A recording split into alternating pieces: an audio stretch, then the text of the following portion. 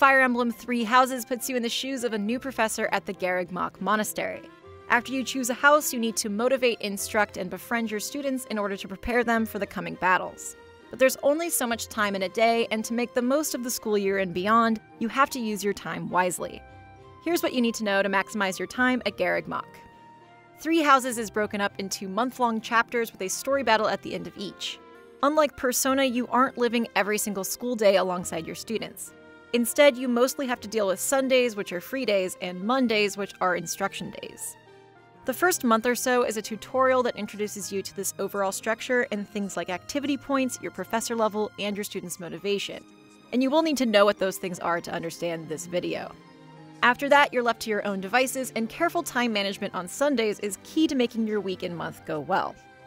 On a typical Sunday, you have 4 options for how to spend your free time: explore, seminar, battle, and rest.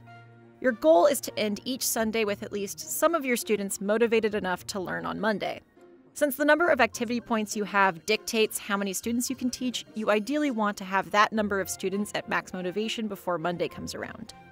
Exploring the monastery is the best and most reliable way to motivate your students. Every time you explore it, you should share at least one meal with them. As long as they like the food, it'll max out their motivation and give you some points towards your professor level, which is how you unlock more activity points to spend. It's super important early on to prioritize activities that raise your professor level. In addition to sharing a meal, tournaments are great for this. If your student wins, you get money, a nice prize, and a good amount of professor points. You have to balance that with making sure your students are motivated, though.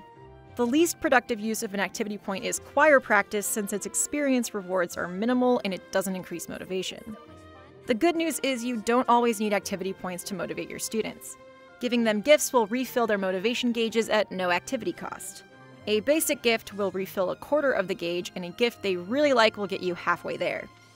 Returning a lost item will also refill half, so I recommend waiting until your students are burnt out before returning an item you think is theirs. You can get a sense of your students' likes and dislikes by looking at the roster in their notes section. Giving gifts doesn't raise your professor level, but I have more good news. Fishing and gardening don't cost any activity points, and both will net you some professor points. Each fish you reel in grants a handful of points and is good for leveling up quickly in the beginning, while a good haul in the garden will get you more points. Plant-related seeds, so veggies with veggies, flowers with flowers, to increase productivity. Plus, if you plant flower seeds, you'll also get flowers that can be used as gifts. Ash likes violets, and Flame likes forget-me-nots, by the way. That about covers exploring, but there are 3 other options on Sundays, and none of them are as good at keeping your students' motivation up. Battles are the least reliable. The MVP can get their motivation maxed out, but only for certain important battles. That said, battling is incredibly important for leveling your units up and getting rewards like money. I usually save my battles for the last Sunday of the month when there's no instruction the following Monday. On normal difficulty, you can grind out the battles that don't take an activity point to get the most out of a battle day. That leaves seminars and resting. Seminars are great for improving your students' skills as well as your own, and they refill half the motivation gauge for those who attend. Resting has the benefit of repairing that powerful sword you get early on, but it only refills a quarter of the motivation gauge. Neither option is going to get students to full motivation in one go, which limits the number of times you can instruct them on Mondays. This is where recruiting comes in.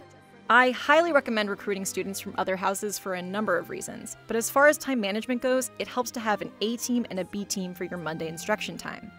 If your class size is at least double your activity points, you can spend a Sunday, say, battling, and still have a pool of people to teach on the following Monday. I was hesitant to recruit people during my first playthrough, but it really only has benefits, so try to recruit the characters you're interested in as soon as possible.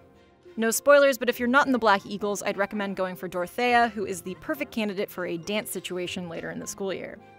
The school year is, after all, just 1 year, so it's important to make the most of it before the real battles arrive. Time management is hard, but hopefully these tips help make the school calendar a little less stressful. And if you have any other time maximizing ideas, please let us know in the comments for our next playthrough.